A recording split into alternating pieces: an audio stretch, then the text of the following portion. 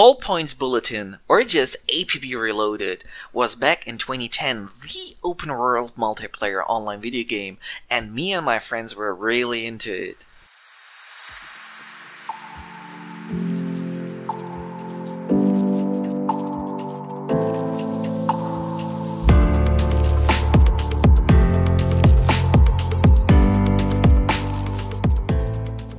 I am going to sum up APB's gameplay briefly for my subscribers who don't know this game. Basically, you could choose between playing as an enforcer or as a criminal.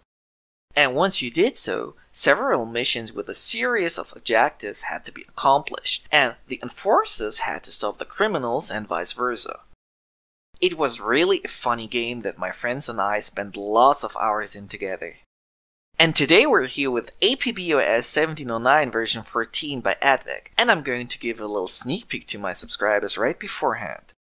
APB-OS 1709 version 14 has reached the top 5 on the All-Stars Best of the Best Windows 10 Custom Builds Low-End Desktop Gaming PC July 22 Interim Leaderboard, and thus kicked out DaemoOS out of the top 5 and MelodyOS R9 out of the top 10.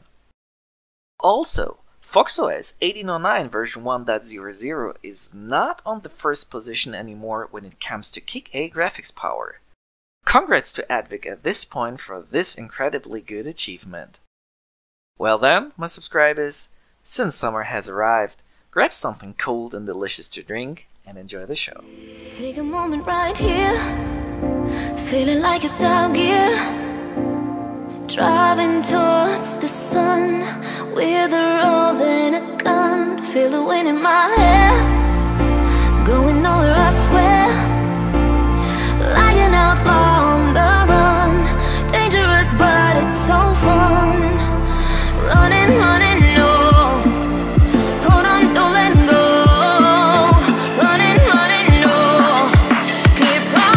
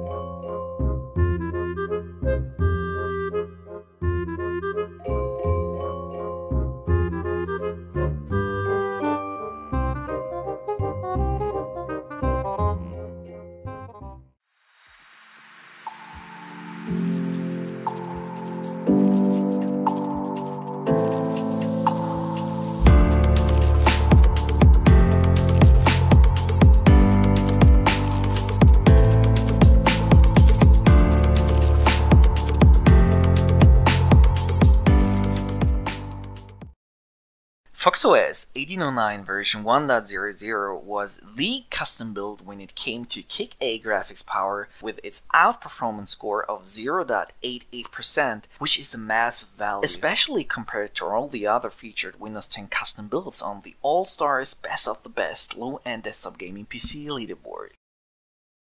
And the good news is, but now comes APB-OS 1709 version 14 with its incredibly good outperformance score of 0.98%, which represents the new standard of high-performance graphics power. Wow. However, the bad news regarding APB-OS 1709 version 14 is, in its current state and taking into account all its bugs and glitches and crashes and issues, I just cannot recommend it to my subscribers on a general basis. It kinda feels like another unreliable version of RecOS 0.4, and we all know how bad RecOS software and hardware compatibility is, unfortunately. I do recommend it though to all the tinkerers among my subscribers equipped with old hardware. I think they will highly likely have fun experimenting and playing around with it. And what do my subscribers think about APB-OS? As always on my channel, feel free to share your experiences by leaving a comment.